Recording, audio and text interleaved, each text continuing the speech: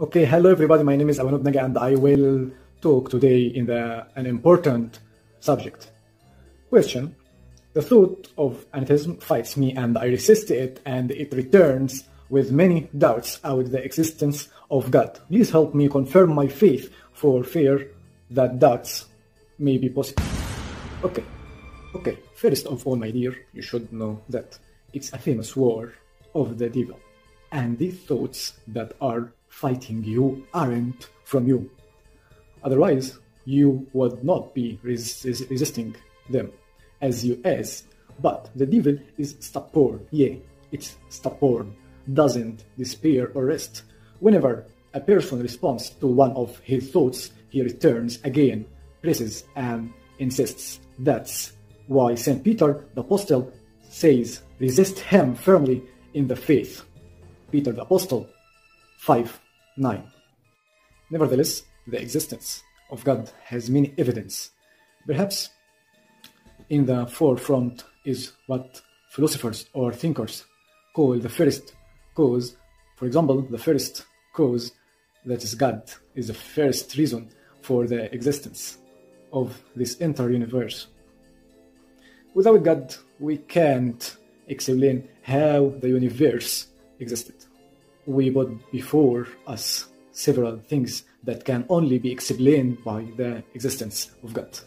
It's the existence of life, the existence of matter, the existence of man, and the existence of order in all aspects of nature.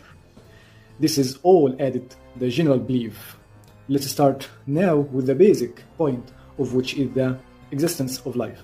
The existence of life, our question is, how did life exist on Earth? It's known that a time passed, as scientists say, when the Earth was part of the solar system in a degree of blazing heat that could allow any kind of life to exist, neither human, animal, nor plant. Okay, where did life come from then? How created? How? Here atheists and scientists stand silently, baffled by the existence of the life of higher beings, such as a human being, but even the life of a small ant, or animal, or an animal, or any insect that runs on the ground. The mere existence of one of these insects proves the existence of God. It is just a living cell, whatever it is. The mere represents of plasma, proving the existence of God, because it has no other explanation. Life, as long as the earth was previously a flaming piece, that doesn't allow the existence of life. Life then, after the earth's crust cooled, as for the burning interior of the earth from which the volcanoes and mountains emerge, there can be no life in it. So how did life find life on Earth after its shell cooled? It is natural that inanimate matter in which there is no life can't exist, because a thing lost doesn't give it. The existence of life remains mystery, to which scientists can't find a solution. His only solution is the power of God, the Creator who created life. Okay? If there is another explanation, let it present it to us, atheists or their scientists. This is because a living organism must come from a living being. Whatever fictional assumption scientists make, they remain just assumptions that do not rise to the scientific level. Afterlife, we are talking about another proof, which is the existence of matter, presence of the substance, and by it we mean the existence of this inanimate nature and all the substance in it.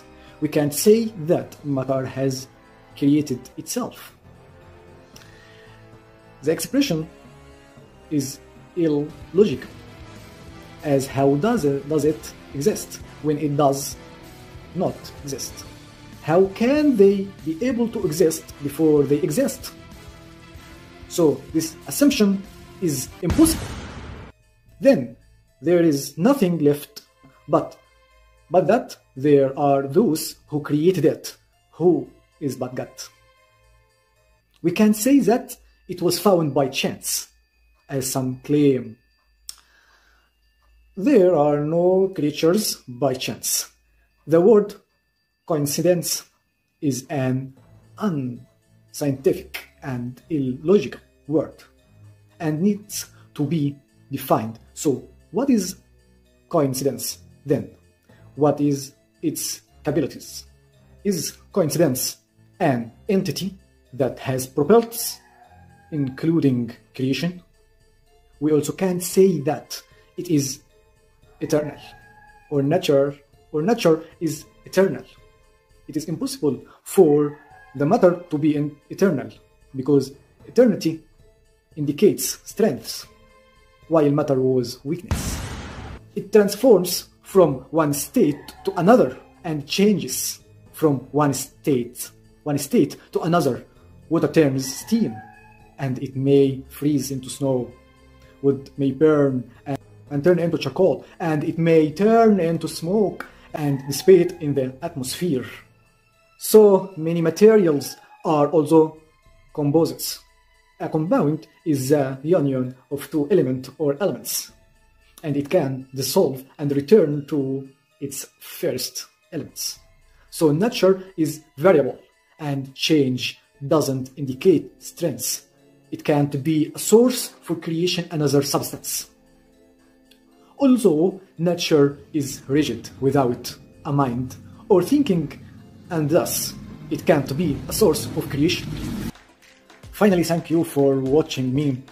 See you in the second part of this video, and I hope you understand me. Good night.